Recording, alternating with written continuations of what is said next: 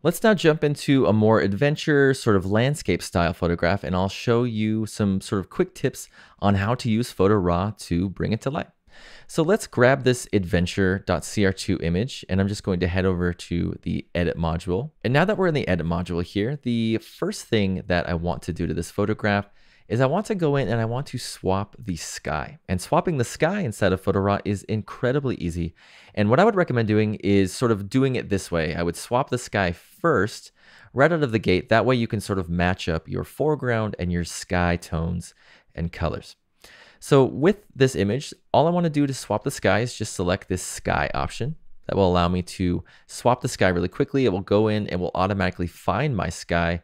If I go into the masking options and I view this, you can see it's found the sky, it's found the foreground, it's found the person, and it's created a mask for me there. So what I'm going to do is I'm just going to head into this sky section here right at the bottom. You can of course use the different presets as you would any other ones. And what I'm going to do is I'm going to open up my category, and I'm going to go into these Occudrone skies here. And I think I'm going to choose this Occudrone Marshmallow category. It's a really awesome category, especially if you're looking for just a bit of awesome clouds and just bright blue color. So let's just go now into the sky menu, and we can choose a different sky here. I think I'm going to choose maybe Occudrone 4. I know it's sort of tough to just pick your favorite one because there's so many amazing ones. And let's just choose this one here. This one looks pretty good on the image. And I think what I want to do is I want to just head down here into the sections here, and I want to modify a bit of the appearance. Specifically, I think I'm going to modify the warmth, and I'm going to warm it up just a little bit. That's also going to brighten it a little bit. And I think I'm going to use the brightness slider as well, and I'm going to brighten it up, just sort of match that really bright vibe that we had beforehand.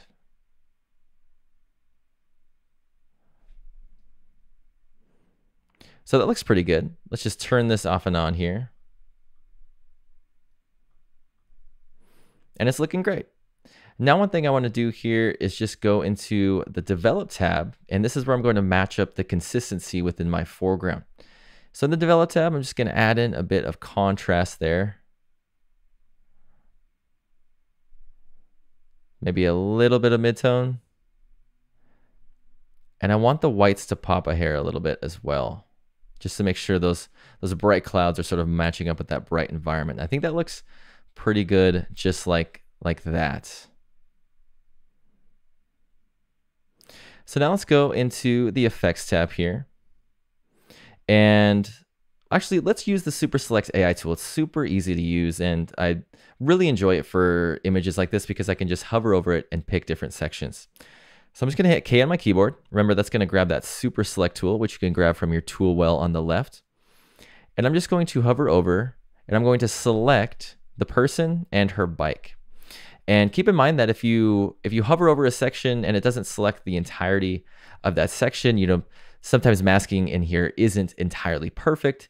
You may just have to select a different section. So here it's recognized the bike as a separate section, which is actually awesome, then the person.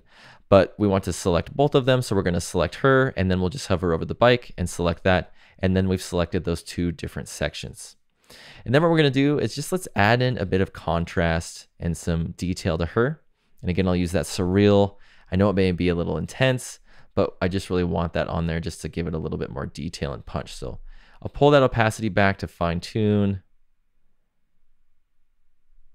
Let's just turn it off and on. She's really popping out of the frame. Everything looks gravy. I think the only thing I want to add on now, well, maybe a couple more things, but one thing I want to add on here, and I think I'll apply it by heading over here to the Apply with Mask 2 section. The next thing I want to apply, I'm going to go to Natural Ground, Sky, Mountain. So everything but our person and the bike there. And what I want to do is I'm just going to add on probably a glow again. And the reason I want to add on a glow is to sort of perform the same thing that we did before, but this time I'm going to use this darker option there. And the reason I want to do this is because the glow filter is going to really blend in this sky with sort of this glowy backdrop and this a little bit out of focus mountain section there. And that blur is going to help sort of create continuity within the scene. And already it's looking much, much better. So if we turn that off and on there, it's looking much more consistent. Let's add one last filter here. So now let's add one last filter here, and I want to add on a filter that just deals with the color grading of the image. I think maybe a more color graded look would look a bit better on this image since it is a much more adventure style photograph. Maybe we could add sort of an adventure style look onto the photo. And an easy way to apply a quick, powerful look is by heading into the LUTs here. LUTs are really awesome for color grading and adding on just sort of a powerful punch of style. Let's just choose that there, and this will apply it to the entirety of the photograph. You can see if we turn this off and on, it hasn't targeted anything in particular. It's just modifying the entirety of the photograph. And what we want to do here is let's just go into this More menu. And one of my favorite ones for adventure is this morning person. So let's just hit the backslash key on the keyboard. And I'm really digging it. It's sort of a nice, dramatic, color-toned image, and it looks really nice with this particular style there.